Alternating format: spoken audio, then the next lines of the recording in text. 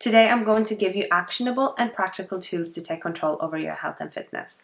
Welcome back to the Transform with MG podcast. I'm your host, Martina Good. So before we dig into the juicy part and explaining the exact framework, exact steps you need to follow in order to achieve any goal, whether that's fat loss, muscle gain, overall fitness, changing your body composition, or improving your habits, this framework is going to be for you. And if you stick by it and follow the steps I'm about to tell you, then you will get to your ultimate goal. Before we do that, I want to go down the memory lane and take you back to autumn 2017. So that was just as I transitioned from being a schoolgirl into an adult, essentially. I moved away from home.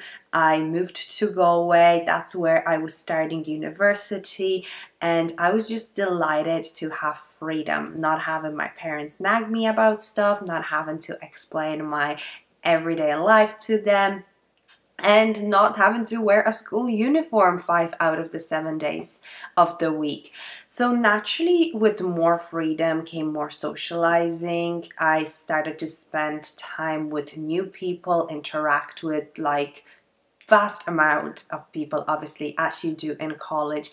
But it was also a time that I started to look more into, or take interest, I suppose, into how I look. And I felt more pressure to actually look a certain way, perhaps in order to be more liked and fit in. And there definitely was that beauty standard going around. So because there was a lot more nights out and there was a lot more events happening, and we no longer wear all essentially little minions wearing a school uniform, there was that pressure, and I started to spend more time on social media as well. And alongside having more freedom, I had more freedom when it came to the types of foods that I ate. I ate out a lot more. There was the nights out, which involved alcohol, it involved 2 a.m. at McDonald's.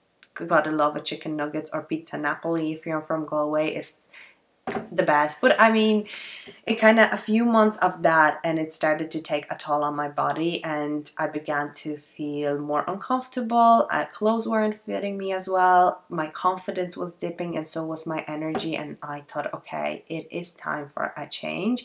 And this is when I decided to join the gym. And my pure purpose and goal, to be small and skinny. And if I'm being totally honest with you, I thought that looking a certain way is going to give me more recognition, it's going to help me fit in, it's going to help me get more attention, and I suppose, I don't know, fit in with the like popular kids. So 18-year-old Martina was absolutely freaking clueless when it came to anything to do with the gym or improving my body composition, my health. So I would spend hours watching YouTube videos of my favorite influencers or reading blog posts. At that time, TikTok didn't exist. You couldn't just like go into the app and watch 30-second reels. I actually had to go and like do my bit of research. But after watching YouTube, reading different blog posts, I would go into the gym, I would go into the kitchen, and I would try to replicate what my favorite influencer was doing at the time. So because I wanted a physique she had, I thought if I eat and train like that person, I am going to look like them. So off I went, trying different routines, trying different diets. And I think I've tried every possible diet that there is, because I used to jump from diet to diet. Any trend there was, I was right on that bandwagon. Keto, intermittent fasting, low carb, low fat, whatnot, I tried it. Drinking apple cider vinegar for breakfast? Tick. Drinking celery juice instead of having a meal? Tick. It was definitely a period of time where I was like, okay, I just gotta try whatever I can, because I wanted to see results fast. As you can imagine, I couldn't really stay consistent with it for longer than a couple of weeks, and I would feel so frustrated, and I would blame myself for the lack of discipline, motivation, willpower. But despite feeling tired, irritated, moody, and miserable, I just kept going because I was so desperate to make that change. So now I was working out every day, sometimes twice per day, eating little to nothing, having zero energy, and being moody as hell. And you know what? I was feeling way worse than before I even started this transformation. So something had to change. And it has taken me years to work on my mindset, to educate myself on proper nutrition and training, that I finally started to view my body as a temple, a home that I want to take care of and keep in the best possible condition for as long as I can. Instead of striving to be small and skinny, I strived to be strong and healthy. Instead of working out 7 days a week, doing cardio exercises, which I hated, I followed a structured plan and strived to be strong and fit. Instead of depriving myself, I started to fuel my body with the foods that I absolutely love and that gave me a lot of energy. By doing that, I actually started to enjoy the process, and I no longer found improving my health and fitness as a chore, but as an enjoyable journey. And this is what brings me to where I am now, to doing what I do, and that is helping women just like you and me to transform their health, body, and mindset in a holistic, sustainable way through improving habits and routines. And the reason why I actually set up Transform with MG, which is my online coaching platform helping hundreds of women, because of my why, because of my journey. I want to help women regain that confidence, regain that energy, and more so just feel freaking great in themselves and prevent the mistakes that I've made, in the past as an 18-year-old Martina back in 2017. And I know this might sound like maybe a bit of a repetition for some of you if you've listened to my first and second episodes where I did share like my journey and what brought me here, but I thought it was just really important for the purpose of this episode, because the framework that I am about to explain to you, the tools that you need to take control of your health and fitness, is what helped me to finally achieve the body that I'm proud of. And it's something that I use with every single client to help them feel the exactly same and achieve exactly the body, the health, and the mindset that they desire. So what is the Transform with MG 5-step framework? We can view it as a pyramid, and the best analogy that I can use is a food pyramid. If you think of the food pyramid, which a lot of us are very familiar with, at the bottom of the pyramid you have the things that you should include in large quantities and that you should prioritize the most. As you move upward on the pyramid obviously gets smaller, and the things that are at the top is things that should only be looked at in moderation, sporadically. They're the least important. So I want you to look at the Transform with MG 5-step framework as a pyramid that goes from the most important, which is at the bottom, to the least important at the top. And it is split into 5 sections. So section 1 is at the bottom, which is the most important, and that is your mindset. Then we have sleep and stress. Then we have food. Then the 4th pillar is our exercise, and lastly is our supplements. So it goes from mindset to supplements in the order of most important to least important. So let's just break them down so you know exactly how you should tackle each step. And this is the exact order that you need to tackle each steps in order to regain that control over your health and fitness. So when we're talking about mindset, the change begins in your head first. Your mindset has to shift before you even begin your health and fitness journey. And there are 4 main principles of mindset that I am going to tell you about. And I want you to keep those 4 key principles at the back of your head at all times. They form the base of your journey. Without having them in the right place, no matter what results you're going to achieve, you're not going to feel fulfilled. Just like I didn't back in the day when I first started that gym and I was like starving myself and I was overtraining. each week I was actually seeing results. And by results, I mean I was getting smaller and smaller and smaller, but I couldn't even appreciate it. I couldn't even see that my body was changing week on week, because internally I still felt huge and I was like riddled with insecurities. It wasn't giving me any confidence. It wasn't increasing my happiness whatsoever. Until you work on your mindset and until you apply these 4 principles, chances are whatever results you achieve, they're not going to be meaningful to you. So the first core principle of the mindset pillar is that shape and size doesn't define you as a person. You might have heard, or you might have even said it yourself, I be happy when X. I be happy when I lose my tummy pouch. I be happy when I have toned arms.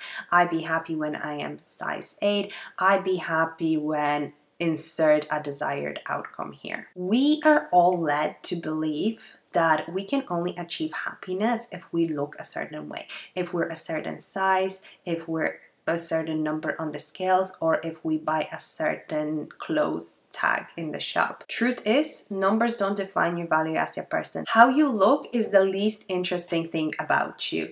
You might be thinking, all right, Martina, if this is true, then why is there so many people claiming that losing weight actually made them the happiest person ever? And you know what? They're not wrong. They're not wrong, but it's not the drop in weight per se that led them to feeling more fulfilled and happy, but it's the lifestyle change that they made. Therefore, your happiness doesn't come from a size, shape, or a number. It comes from the changes that you do to your diet, to your exercise, to your sleep, and again, to your mindset. So it's not a number, it's all about habits. The reason why other people might be claiming, or even you in the past, you felt like, oh, when I was smaller, I was happier. No, it's not that you were smaller and you were happier. It's because you had better habits and you were also constantly pushing yourself out of your comfort zone, trying new things that you haven't before, and building that bucket of proof that you're actually like capable of achieving things that you didn't think you can achieve. So that's just the first thing to keep in mind. It doesn't come from a size, shape, or a number. It comes from the habits, the changes in habits that you make. The second core principle of mindset is all or nothing mentality.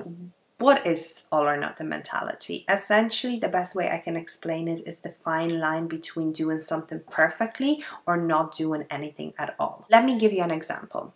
Say that you set yourself a weekly goal that after work you're going to go out for 1 hour walk every single evening to get your step count goal. You know that exercise is important, so you're going to begin by walking. One of the days, it's a Thursday. You've been so good Monday to Thursday getting outside for 1 hour. It's a Thursday. For whatever reason, you have to stay late at work. Maybe you have to finish a project. You won't be able to get your walk in. So instead, you go home, and instead of doing anything, you decide to just collapse on the sofa and watch Netflix for the night. And because you feel like a failure because you couldn't keep up with your habit of walking every day, you tell yourself, screw it, what is the point continuing for the rest of the week? I'm just going to begin on Monday and I'm going to be more disciplined, I'm going to be more motivated. Or maybe this time is different and you apply imperfect action, the concept of imperfect action, which is totally opposite of the all or nothing mentality. Yes, something got in your way that you weren't able to complete your daily goal of going for 1 hour walk, but instead you go home and you put on a 20-minute YouTube video and you do a follow along full body weight workout, or even something more subtle, which like yoga. You're still doing something, and then comes Friday and you just pick up the habit again.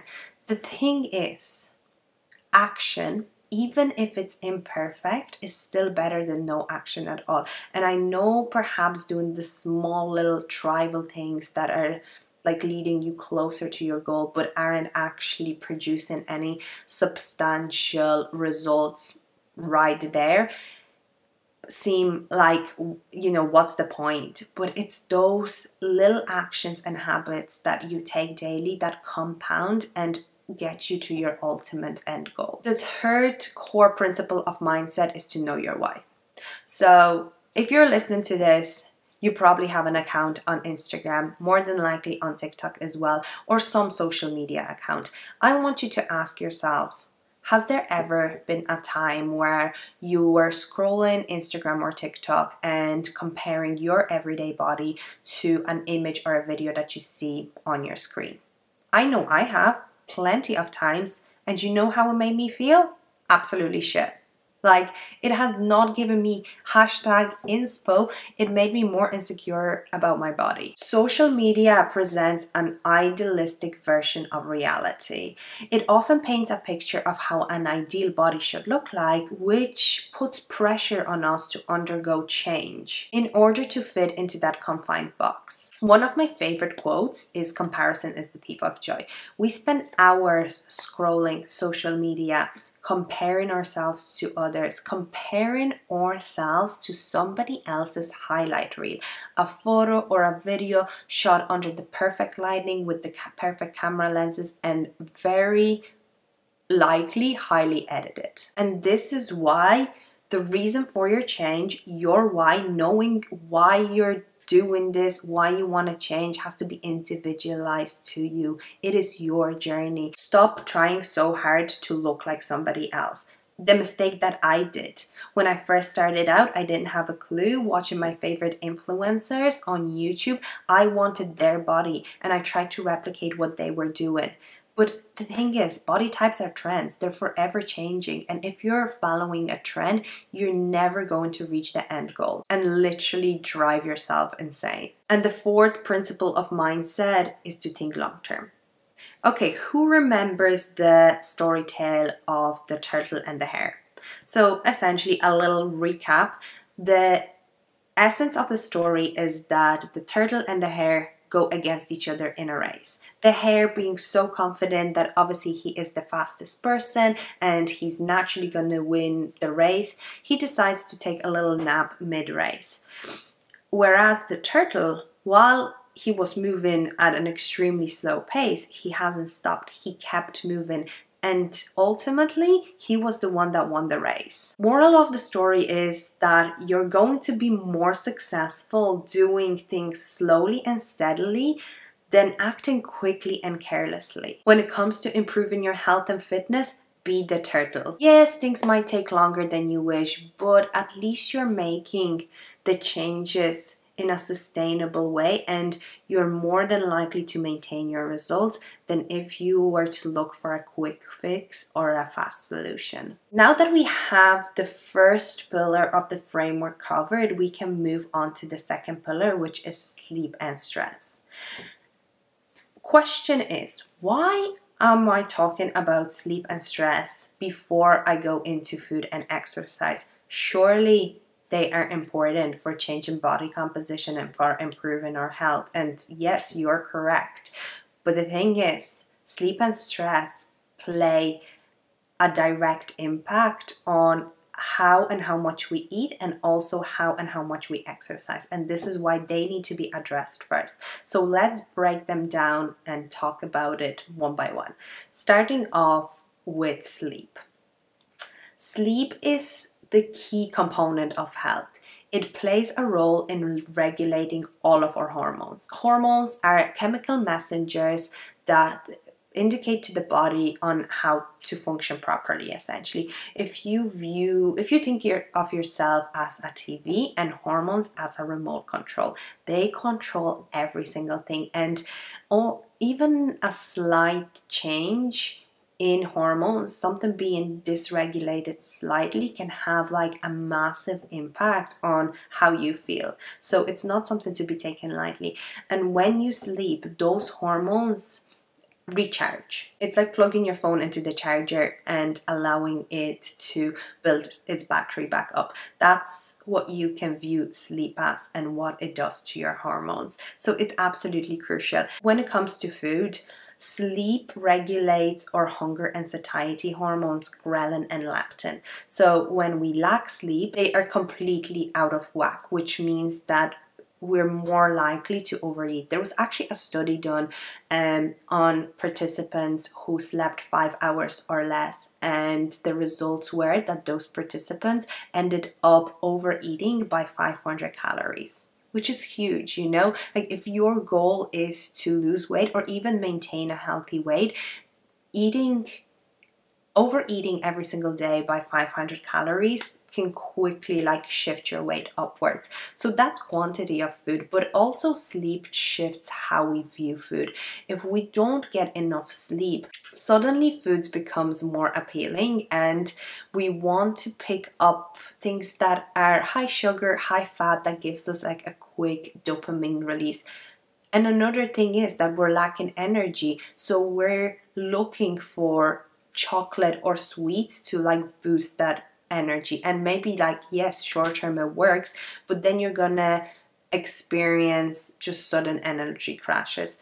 That's food and energy, but then we also have things like concentration and focus. If you're a high achiever and you want to produce like remarkable outcomes from whatever it is, it might be like your career, then you need to be sharp and focused. If you're not getting enough sleep, then that just isn't going to be there, and you're going to find it a lot harder to remember things, to focus on things, to produce good work. So as you can tell, sleep plays a major role on food, on the ability to like stay consistent with exercise, and also with your memory, with your focus and concentration. So now I want to give you another framework, which is the 3-2-1 framework, or more so 10-3-2-1. Basically, 10 hours before you go to bed, cut out caffeine. Any caffeine. That includes coffee, that includes tea, that includes Coke Zero. They all have caffeine in it. 10 hours, because caffeine has a half-life. So chances are if you're drinking coffee, half of that caffeine intake is still going to be in your system by the time you're going to bed. 3 hours before, stop having any food. If you're eating too close to bedtime, your body is digesting that food and you're going to have difficulty falling asleep, or the quality of your sleep is just going to be rubbish. 2 hours before bed, stop drinking any fluids so that you don't feel the need to wake up during the night to go to the bathroom. And 1 hour before bed, no screen times. So you want to avoid as much blue light, which is the light projected from the screens like your laptops, your phones, TV. Because blue light suppresses melatonin. Melatonin is the like hormone chemical in our body that indicates to us that it's time to go to sleep. It produces that like sleepiness feeling. So blue light, melatonin interfere, and then we're wide awake. So 10-3-2-1 to improve your sleep. Second part of the second pillar is our stress levels. And look, we're all stressed at times, whether that's relationship problems, whether that's friendship drama, money issues, annoying and demanding bosses. Stress is there all the time, and nowadays we live in like hustle and grind culture. It's all about more, and we're not giving our body a break. We're not giving our nervous system a break. And stress has, look, when it's acute, when it's short term, it's not an issue. Stress produces a hormone called cortisol, which is actually really crucial for things like fighting off bacteria and inflammation and getting us out of bed. So in small doses is needed. But when it's like with the accumulation of stress, it's when it becomes chronic, and that's when it starts to have negative downsides on food, on exercise, on our physical, mental health, and just our fitness progress in general. So managing stress is absolutely crucial. Like one example on how it affects you taking control of your health and fitness is that when you're in high levels of stress, it will affect your appetite. For some people, it will decrease their appetite and they're not going to be eating as much as they should be, under eating, and then that under eating creates even more stress. And on the flip side, it can also lead to increased levels of appetite or a thing called emotional eating, when you're using food to numb negative emotions. 3 of my favorite ways that you can manage your stress is A, journaling. And that can be as big or as small as you want. You know, you can have a certain protocol that you can follow in journaling, but even starting as small as writing down 3 things that you're grateful for every single morning is going to uplift your mood, is going to help you identify more positive stuff in your everyday life, and as a result you're going to feel less stress. Then also, if you want to like advance that, you can also write down 3 great things that happened that day. So that's journaling / gratitude journaling. Then we have meditation / yoga, and this method allows you to get out of your head and into your body. If you're somebody that overthinks a lot, like myself, honestly, sometimes I'm just in my head. I'm in like the Lulu world. I'm literally delusional because I'm just in my own head and I make up my own scenarios. Meditation and yoga allow you to just get out of your head into your body. And the third one is moments of mindfulness, and that can be super simple as just being present in the task that you're doing. If you're drinking your coffee, just sitting there enjoying the flavors of it, the smell of it, like, you know, the texture. If you're having a meal, making a breakfast, being really present in making that breakfast. If you're spending time with like friends and family, you know, really engaging in that conversation and just that conversation rather than scrolling your phone and trying to listen to somebody. Those moments of being present and mindful just help you feel more grounded in yourself. So that's sleep and stress. Now we can move on to the third pillar, which is food. When we look at food, it can be viewed through 2 lenses. One of them being food quantity, which is the amount of food that we eat, and then food quality, which is the types of foods that we eat. When it comes to food quantity, we can look at energy balance. And energy balance, an analogy I like to use for that is a seesaw. When calories in the food that you consume balances to the calories that you expend through like exercise and movement, if the seesaw is balanced, that means that you're going to maintain your weight. When you start to eat more than you're burning, then you're going to start to gain weight. And on the flip side, if you start to exercise more and burn more calories than you're consuming through food, then you're going to lose weight. This is the law of thermodynamics. And this is why all freaking diets work, because no matter what diet you go on, if you create a calorie deficit, which is eating less than you're burning, you are going to lose weight. So whatever method of dieting you decide to go by, then you're going to lose weight, provided that you're eating less calories than you're burning. So that's quantity of food, and quantity of food is important in weight management. However, can you eat McDonald's every single day and lose weight? Yes, the answer is yes. Provided that you consume less calories than you're burning overall, you can eat McDonald's every single day. But is it really only about weight loss? Like, do you really only care about losing the weight, or do you want to have more energy? Do you want to have better mood? Do you want to improve your health? Like, eating deep fried junk food every single day isn't really going to give you optimal health and fitness levels. Like, you're not going to have the motivation and the energy to be able to like perform more in your workouts or even everyday tasks. So food quality is also super important. And when I'm talking about quality of food, I mean like minimally processed foods that contain a lot of nutrients. And to break down the concept of good or bad foods, there is no such thing as good and bad foods per se, because too much of anything, even if it's healthy, can be harmful. So the danger is in the dose. But there's definitely better foods than others from a nutrition standpoint, and I am all for food freedom. I was somebody that suffered from disordered eating and used to cut out everything that I labeled to be bad. But I think food freedom has gone like a bit too far, to the extent where there's people claiming that you can literally eat whatever you want, and it's not going to impact like your weight and your health, but like it absolutely will. So this isn't like fear mongering, but it's more so like you just need to get more educated that yes, there's going to be foods like whole, minimally processed foods, like foods that they look like they came from their natural source, that are going to give you more minerals and vitamins to like live more optimally and have more optimal health.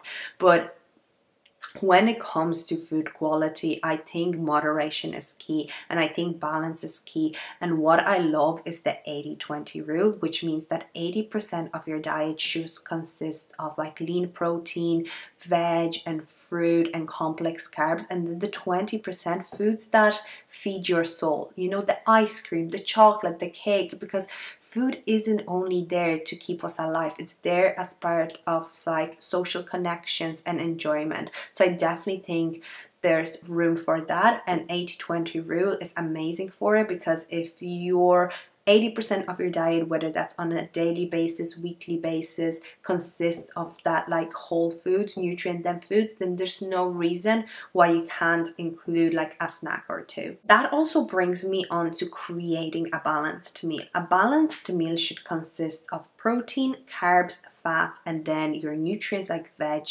and fruit. When putting together a meal, you want to have a combination of those 4 components, and you should aim to have at least of 3 balanced meals a day: breakfast, lunch and dinner. If you have breakfast, lunch and dinner, and each of those meals consists of lean protein, some complex carbs, veggies, fruits, and some healthy fats, then you're gonna be freaking smashing it. After mindset, we had sleep and stress, then we had food, and now we're on to the 4th pillar of the pyramid, which is exercise. Exercise can be broken down into eat and need. Eat is exercise activity thermogenesis, and need is non-exercise activity thermogenesis. Blah, blah, blah, blah, blah. A lot of sciencey words, but essentially what that means: eat refers to planned activity, so it's things like your gym workout, like your run, like any sport that you're playing. And non-exercise activity thermogenesis refers to your unplanned activities, such as cleaning the house, bringing in the shopping from the car, going grocery shopping, anything that like any movement that you're doing that you don't necessarily like plan to do. And I would put steps into need, although there's some people that claim, well, sometimes you plan to go for the walk, so shouldn't be accounted for like the eat part of exercise. Wherever you want to put it, look, I count steps as just like your general movement of moving around. But exercise, you have the physical planned activities and the non-planned activities. Exercise has a shitloads of benefits, and when I first started to get into fitness, into the gym, I purely viewed it as a way of losing weight. Like, honestly, that was just my main focus. Like, I didn't care about any other benefits that the exercise or eating healthy brought me. If it helped me lose weight, then I would do it. But essentially, there's so much more benefits to exercise, to strength training, to walking, than just looking a certain way. And what got me into lifting weights was to change my body composition. What keeps me going 8 years down the line goes far beyond body composition. So taking, for example, strength training, which falls under the category of eat. The benefits are that you're building strong muscles and joints. You're also helping maintain the muscles that you have, which naturally we lose as we grow older. And that's not to like, oh, like, you know, I want to look like I have muscles. No, it's like supporting you when you're 70 years old and you want to climb freely up the stairs or carrying the shopping into your house. It also increases insulin sensitivity. That means that you can utilize the food a lot better rather than storing it as body fat. It improves mood, it improves cognition, it improves your sleep. Tons of benefits. And on the flip side, NEAT also has very similar benefits outside of like helping in building muscle. This is why I feel like two should be combined. But when it comes to NEAT, it actually helps with muscle recovery because it's low impact and doesn't take out as much, it's not as intense as any strength training or sport training. It can help to relieve stress and improve mental health. It improves cardiovascular health. It helps control blood sugar, reduces the risk of chronic disease, lowers the level of inflammation in the body, and it's an easier alternative if you're coming back from injury as well. So both of eat and need have benefits. Now, how do you actually build a sustainable routine? How do you even get into exercise in the first place? You might be thinking, okay, I get it. I understand there are benefits. I know I should be doing it, but I'm just tired. I just don't have motivation. I just don't know where to start. So pick something that you enjoy, first of all. Do an activity that you think you might like and try various things. You know, there's lifting weights, there's Pilates, there's yoga, there's running, there's climbing. There's so much out there for you. And I believe that if there's a will, there's a way. Just try something. Don't give up the first time. And also just stick with it, okay? At the start, it's going to feel hard no matter what you do. If you're not used to doing anything at all, when you're only starting, your body is going to be faced with resistance. So give yourself at least 3 months. 90 days, and if after the 90 days you think this isn't for me, try something else, but do something that you enjoy. 2, start small. Don't, for example, I'm just going to use the gym because I'm so familiar with it. Don't jump from 0 to 100. Like, don't go from not going to the gym to going 6 times per week, because you're going to overwhelm yourself and you probably are going to be really sore and you might potentially even cause yourself an injury. Start off with 2 full body sessions. Start off with going with the small weights, the dumbbells, and building up your strength and confidence that way.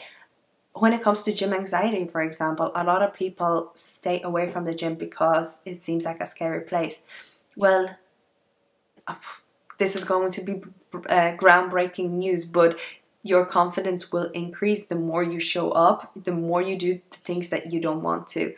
I picked up running recently. I hated it. And I think the reason I hated it is because I was shit at it. I couldn't run for longer than a kilometer before having to stop, and like I was just out of breath. But I realized that I just need to do hard things. And doing hard things was things that I'm uncomfortable. Now I'm running twice per week. You know, I'm still not exactly loving it, but I can see myself getting better, and I know if I'm going to stick to it, then it's going to improve. But I started small. I didn't just put on my running shoes and was like, okay, I'm going to go and run half marathon. No, I went and ran 2K. Then I ran 3K. Then I was like running for longer times. Starting small is how you're actually gonna build up that consistency. Third thing is you need to schedule it in your week. I use Google Calendar, which is free if you have a Gmail account, and it's free to create a Gmail account if you don't. And I schedule in my workouts into my calendar on a Sunday. I treat it as an appointment. An appointment with myself is the most important appointment that I can make. And when it's in my Google Calendar, I get reminders every single day that I have that session coming up. It's scheduled at a specific time, so I'm not making excuses. I look at my week in like a bird's eye view, and I already plan when I have the time. Yes, I can stay flexible. Again, applying the imperfect action as opposed to the all or nothing mentality. But if it's there, the chances of me getting it done are so much higher than if I don't plan it and just hope that like, oh, it's a Wednesday, maybe I'm gonna go and train. It's just not gonna get done. Fourth thing is to prep the night before. So I feel like a successful day starts the night before, and if you know you have a workout plan the following day, put your workout clothes out, pack your gym bag, load it in the car if you're driving, and just be as ready as you can. When you come home, don't get into your dressing gown or your PJs or your comfies. Get into that gym gear and just leave without thinking. Prep the night before. And the fifth is to find an accountability partner. This could be a friend, this could be a coach. For me, I find that when I work with a coach, it's the best because obviously I'm investing. When there's like an investment involved, I'm more likely to show up. But having an accountability partner, whether that is a coach, whether that's a friend, your partner, have somebody there that's going to support you through the tough times, because it's not if the tough times are gonna happen, it's when. Like, life just throws curveballs at us, and you know, having somebody there to be able to push us and keep us accountable is so important in terms of like staying consistent. And now we're on to our last pillar of the pyramid. So we went through mindset, we went through sleep and stress, we went through food, exercise, and now we're on to supplements. So just as a food pyramid, things that you have at the top are the ones that have the least importance, and the same applies to supplements. They have a role to play, yes. Are they a necessity? No. Can you like achieve remarkable results without ever taking supplements? Yes, you do. I wouldn't even consider looking at supplements before you optimize the other 4 pillars that I've talked about, because that is what's going to give you the bigger bang for your buck.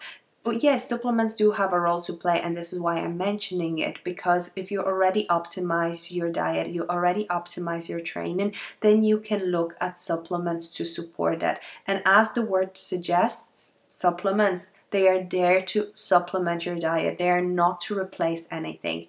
There's better supplements than others when it comes to things like anything labeled to detox, fat loss, fat burning. Stay away from them. Save your freaking money. Buy pretty gym clothes. They're gonna do fuck all for your progress and your journey. But there are other things like vitamins, things like protein powders, creatines, omega fatty acids that do enhance your health, but it's going to be individual. I'm not going to be like labeling out which ones are the best of bestest supplements, because essentially it comes down to you and what you're lacking, what you're deficient in, what you need to optimize your journey based like on your goal and where you are. So choose supplements smartly, but they're literally at the top of the pillar. They're not that relevant. So just to recap, summarize, the Transform with MG 5-step framework is mindset, sleep and stress, food, exercise, and supplements, and follow it in that order. And this is what's going to help you take control of your health and fitness. By the way, I just want to say a massive thank you for listening, for liking, for subscribing, for leaving reviews. It honestly like means the world to me, and you know, if you haven't already done that, so I would honestly appreciate if you hit the follow button if you're listening on Spotify, or hit the subscribe button if you're watching, because it just supports the channel.